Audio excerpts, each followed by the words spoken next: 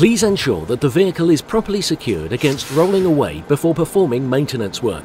It is imperative that you pull up the parking brake and use wheel chocks.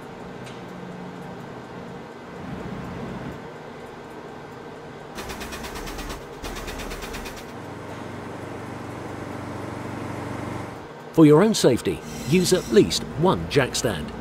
The car jack is only used for lifting and lowering. Now release the parking brake again.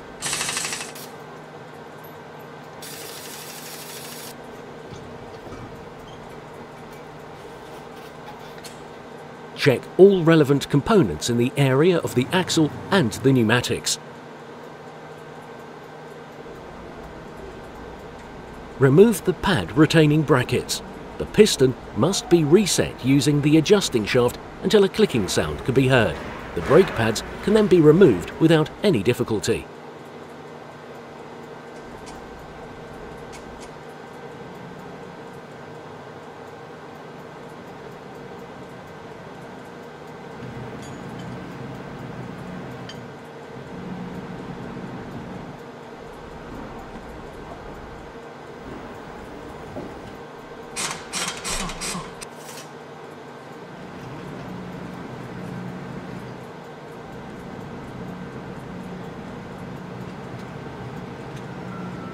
Determine the brake disc thickness using a suitable measuring tool. The brake disc must not fall short of the minimum thickness up to the end of the service life of the new brake pad. Also, check the brake disc for damage. If there is visible damage on the brake disc, it must be changed as necessary. The manufacturer's instructions must be observed here.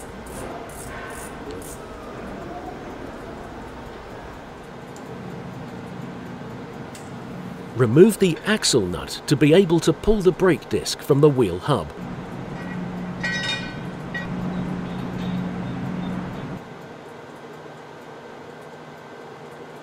Clean the caliper carrier. The wheel hub must then be cleaned and checked for damage. Before assembling a new brake disc, it must also be lightly coated with a non-conductive heat-resistant metal-free paste.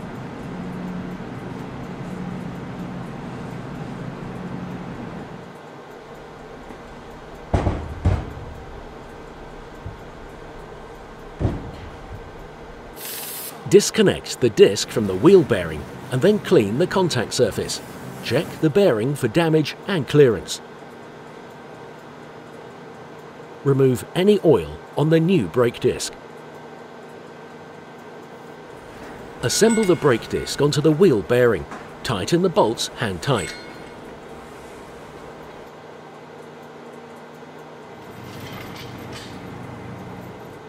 Carefully slide the brake disc onto the wheel hub.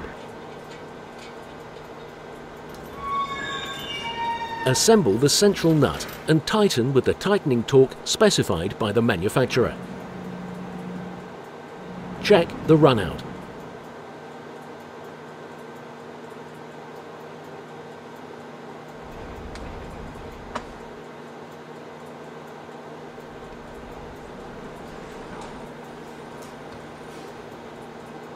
Clean the system and guide surfaces.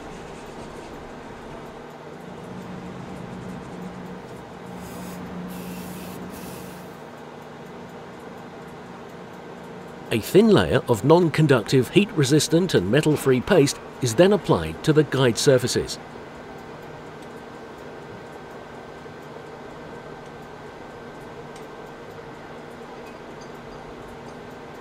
Tighten the caliper bolts with the relevant torque.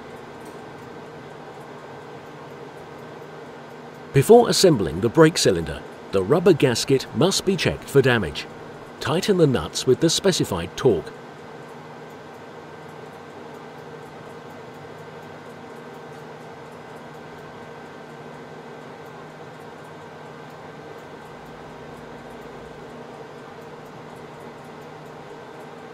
Only use the enclosed accessories. To adjust the clearance, turn the adjuster until the pad is free of pressure. Then turn back 1 or 2 clicks and check the clearance with a gauge.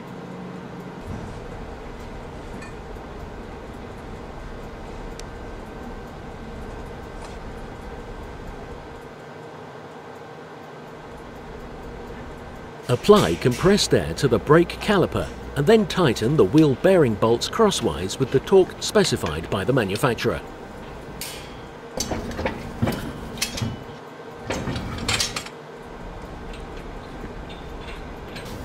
Note: all maintenance and repair work may only be performed by qualified specialists. The regulations for the vehicle and brake system manufacturers for repair and maintenance must be followed.